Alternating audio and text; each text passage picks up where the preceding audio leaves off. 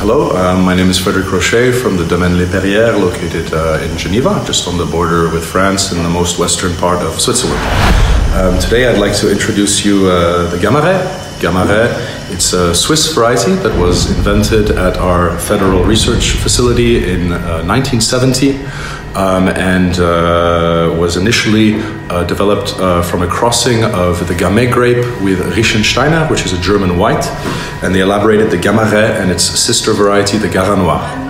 The initial idea was to create a wine that's naturally resistant to diseases, as well as having a darker color to be used in blends as a darkening agent.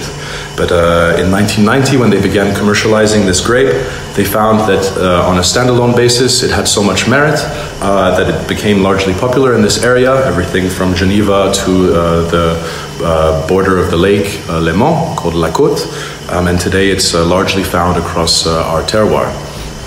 It's full-bodied red with a strong structure. We typically recommend to drink it with strong meats like game, maybe some blue cheese, and it's something that's really typical of our region now, and that we're trying to export a little bit so that the world can discover something that's very local to this part of the French-speaking area of Switzerland.